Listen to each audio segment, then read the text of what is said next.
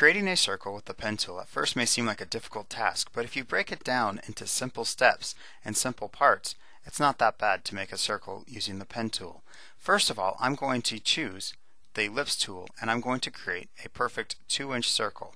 I simply click and I get the dialog box. I'm going to type 2 inches by 2 inches, click OK. Now with this 2-inch circle, I want to analyze it a little bit.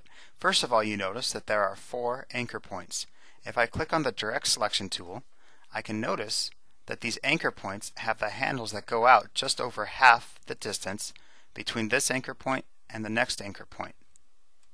These anchor point or these handles are creating the angle that comes off of the anchor point. So to recreate this, I could grab the pen tool and try to mimic the same areas and drag the handles the same distance that this does. But instead, I'm going to use a help that's built into Illustrator. I'm going to go up to View, go down to Show Grid.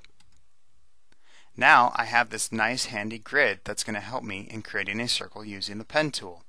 I'm going to move this circle so that it sits right on the grid. I'm going to click with the arrow tools to make it sit on there. Now when I click on the anchor point, I can actually count and see how far the handle goes. So it goes 1, 2, 3, 4, and a little bit. That's the same for each one. So now what I want to do is create my own circle using the pen tool.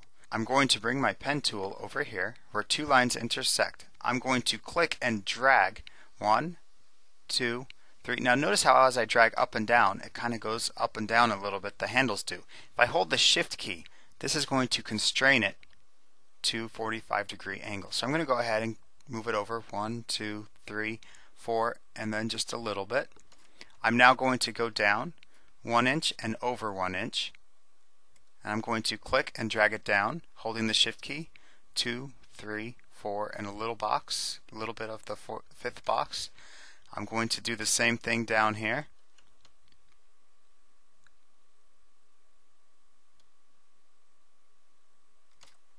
And then I'm going to click up here, holding the Shift key again, drag it up 4 and a little box, a little bit of the 5th box. Now to close off my circle, I'm going to click on my first point that I created, and I'm going to drag and hold Shift to the first handle that I created. Now by doing this, I've created a circle that is pretty close to a perfect circle. With practice, you'll be able to do this without using the grid. But when you first start off using the pen tool to create circles, I recommend using the grid so that you can get your circles more accurate and precise. To turn off the grid, simply go back up to View, Hide Grids. And now you can see the circle that was created using the pen tool.